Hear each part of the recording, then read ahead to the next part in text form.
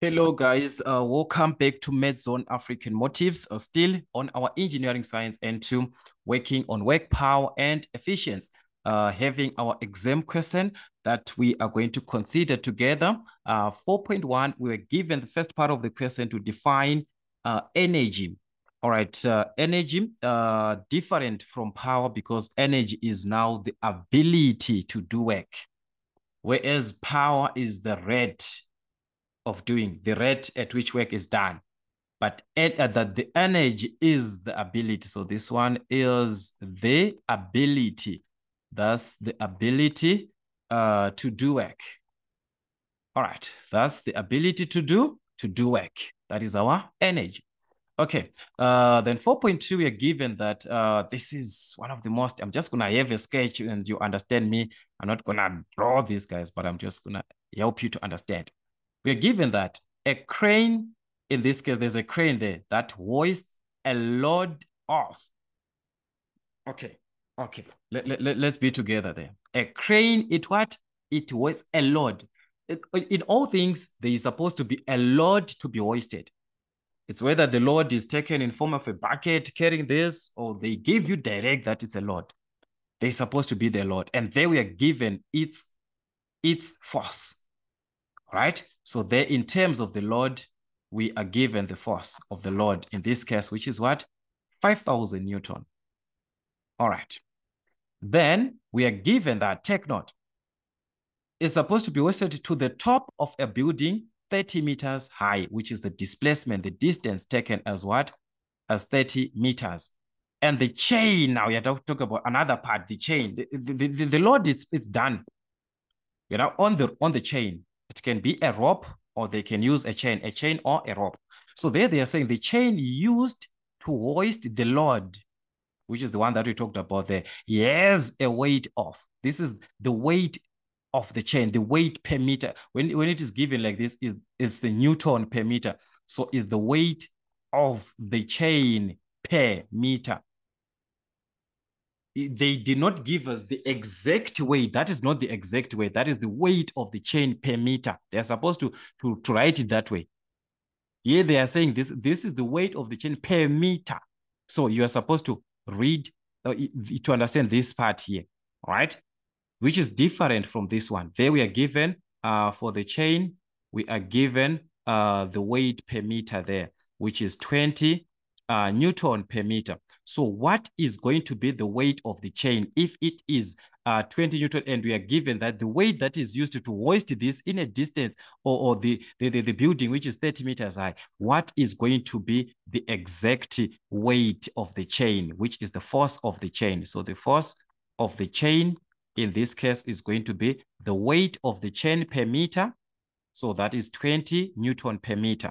All right, remember this is Newton per meter times the number of meters that were being hoisted, which is 30 meters. Meter and meter cancels. All right, so there we multiply. So 20 times 30 is going to give us what? 600 Newton. So this is the total weight of the chain. That was the weight of the chain per. Take note, per each meter, per each 1 meter is 20 Newton. What about 30 meters? How many Newtons do we have that will correspond to 30 meters? So it's like a proportion, right? That is the idea then.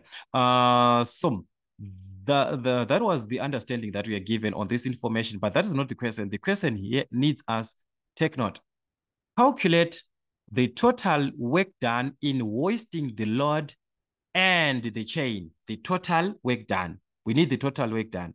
So remember that the total work done, if I have got a diagram, it's easier for me to calculate the total work done. All right, this is 4.21. So this is us answering the question, guys. We can do whatever that we want. We can even do a sketch because it is us who is answering. You answer the way that you understand. You understand this on a sketch. Yes, they never ask you to draw this, but you understand it more when there's a sketch. So you simply sketch it, all right? I know that at this point, this is our force, all right, which is measured in newtons. So at this point, the first point, that's from 0. Let's say this is A. At this point A, that's where I have the first thing is the load. So this is the part of the load. So the Lord, it has got a weight of 5,000 Newton. That is the weight of the Lord. So it's at what? 5,000 Newton, right? Let me just use this one. 5,000 Newton. I talked about this. Always this represents what? The Lord. This one is for the Lord at point A. That's where we are talking about the Lord. Then to the point B, where we are now talking about the total of everything, which is you have to add, because this point, let's say this is where we have our B. All right. We are going to add the one of the chain, because the chain, it is this one. This is the 600 Newton that we see. That is where the 600 Newton is. So to find this one at B, we have to add. That's where I told you guys the force at B is equal to the force at A plus the force of the chain or the force of the rope. So that's the force that you have at A, 5,000, which is the force of the Lord. The force of A is the Lord, plus the force of the chain, which is 600. So if we add this, we are going to obtain 5,600. So that's the point at B is 5,600, this one. So there we've got 5,600 Newton at B. All right, so that's the idea of the question, the at B. We've got 5,600. So from your diagram, you are going to join, in this case, you know that you're going to join the one that corresponds at what? At the total distance, and our total distance is 30. This is just a sketch. So this is where you have your 30. Then you join up to this point where it meets with the Lord when it is at 30 meters from the what? From the given point. All right. So this being our distance in what? In meters. We know that the work done, which is the one that we are asked to calculate, the total work done, is simply the area under the graph, of which you could have just calculated direct if you know your formulas to say, okay, yeah, I've got 500 affected. So I know that this 500 is affected for 30. This 600 is the one that I'm going to use versus the 500 and the half, because it's going to be half of a triangle. It is someone, you have to visualize what happens, what is on the diagram. So instead of visualizing, just draw it. This is your Lord. This is the part of the Lord. This is the part of the chain. So I simply, to calculate work done, I need the work done of the chain plus the work done of what? The work done of the Lord. So if it is like that, I can use area of a rectangle plus area of a triangle, or I can just use the total part. All right, so this one, let me just leave it, or maybe you might need it, no problem. It's not a problem, I'll write it down. So meaning to say, our total work done from the total area of this shape, which is a trapezium, is going to be the area, which is half sum of parallel sides times the perpendicular, that is the area of the trapezium. So you consider these sides that are parallel, the whole of this side, in this case, is parallel to this side. So this is half of 5,600, which is the wall of this line. That's 5,600. So we've got 5,600 plus this side parallel, which is at the point A, which is 5,000. So that's 5,000 there. All right. Times the perpendicular height, which is this distance from 0 up to 30. So you multiply by 30. So that was supposed to be the work done, the total work done. Total work done is simply area under the graph. So you simply have to calculate the area under the graph. You obtain 159,000 joules, which is 159 kilojoules. Okay, that's the idea there. Or, like I said, considering the work done by the Lord plus the work done by the chain, it means our total work done, in this case, our work done total was going to be the work done by the Lord plus the work done by the what? By the chain. All right, which is the work done by the Lord is the area of this rectangle, length times width. So you're going to multiply 5,000 times 30. That is length times width. All right. Now let me just write the formula down. No problem. Then, so that's 5,000 times 30, like this. 5,000 times 30 plus that work done, which is taken by the chain. From the chain, there's a work done, which is half of the base, because this is a right angle triangle. This is at 90 degrees here. So it's half of this base, which is 30 in this case. So that's half of 30 times the perpendicular height, which is the difference between these 2 points, 5,600 and 5,000. So the difference, if we subtract, is the 600 that we see here, which is the weight of the chain, which is the force of the chain, because you're considering what? The work done on the chain. So that's the idea there. So if you combine this, you're going to obtain 159,000 joules. All right, that is 159 kilojoules, just like the previous case that we had. So that is how our question was supposed to be answered. Let's see the other part of the question. 4.22, calculate the total power. Calculate the total power required in hoisting the load and the chain, which is the one that we calculated is total work done. So if we've got the total work done and we're given that it must take 5 minutes to hoist the total load. So we are still using the total work done. And we've got the time, 5 minutes. How can we calculate power, guys? This is straightforward, isn't it? Because we understand that when given power, that's 4.22. When given time, we've got time 5 minutes in this case, and we've got the total work done here, and we understand that the total power is simply work done over the time taken, but this is supposed to be in seconds. Your time is supposed to be in seconds. So that's the total work done that we calculated before, 159,000 over the total time in seconds. So you have to convert minutes to seconds. Remember, in a minute, in 1 minute, we've got what? 60 seconds. So if in 1 minute, we've got 60 seconds, what about in 5 minutes? We have to multiply by 60. 1 is 60. What about 5? 5 is what? 5 times that, all right? So this is the time in seconds, all right? We know that this is work done in joules. This is the time in seconds. So we've got joules per second, which gives us the watt. Remember, 1 watt is equal to 1 joule per second. So we are going to obtain our power. In this case, which is from this calculation, we're going to obtain 530. Like I said, it is going to be in joules per second. But joules per second simply means what?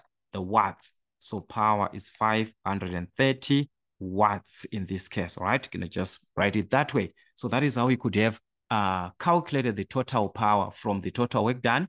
We can use work done over time taken. It depends with what you're given. Sometimes they give you the velocity. When given velocity, it means you need the total force, not the total work done. You need the total force because it's force times what? Force times velocity. Power can be given from total force times the velocity. That is when given the velocity. But in this case, we have got time and work done. We have to use work done and what? And time. So you use the information that you're given. All right, 4.3. In this case, we move on to 4.3. We are given that a 40 kilogram object is placed on an inclined plane forming an angle of 20 degrees. So there is an inclined plane that we are given. All right. So on this inclined plane, which is making an angle of 20 degrees with the horizontal, there is an object that is being placed here. All right. As we know, if the object is placed, we are going to have the force that is going to tend to go down, which is our parallel force Fs, and the force that is going to tend to take this object up, which is the total force Ft. And according to the gravitational acceleration, we are going to have the weight of the object, the perpendicular force, and the parallel component, which is the one. So here we've got our Fc, we've got our parallel component, which is the same as this Fc on that side, and this is our weight. This part here represents the weight, which is equal to mg. Remember, mg for weight. And this, if this is 20, this is also 20 degrees inside. So that is the condition.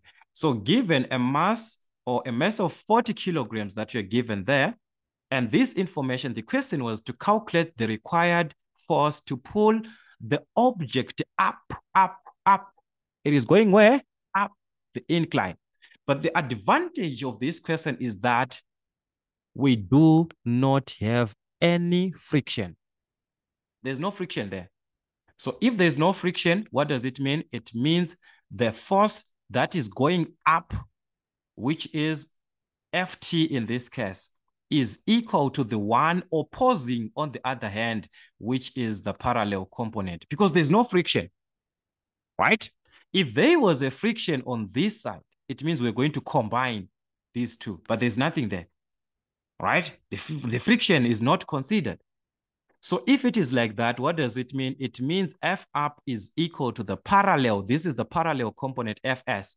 And we understand that the parallel component is given by the weight sine of theta. That is the parallel.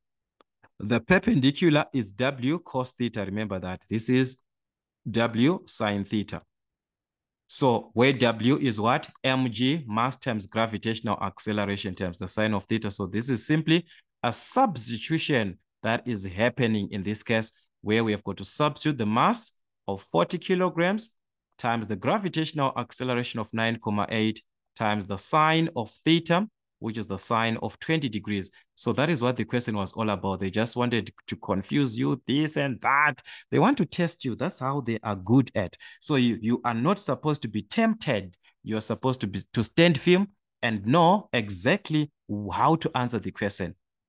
All right? So that's it. Your F up there was simply the parallel component, since we do not have the friction. So that was going to give you something. If you calculate properly on your calculator, that's 134, 0.0718. You're going to round off to 3 decimal places. So some of us, we need to know this, how to do this on our calculator.